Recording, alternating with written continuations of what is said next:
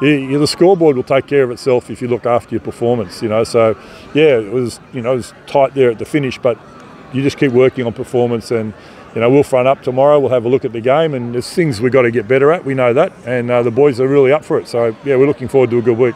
Oh, I think we'll just work on getting back in. We'll have a look at some of the set piece work we did. We turned over a couple of scrums. We lost a couple of maul tries. You know, we'll just keep working around those sorts of things. But the boys, you know, for their first game, some boys are playing their first game since October 2020.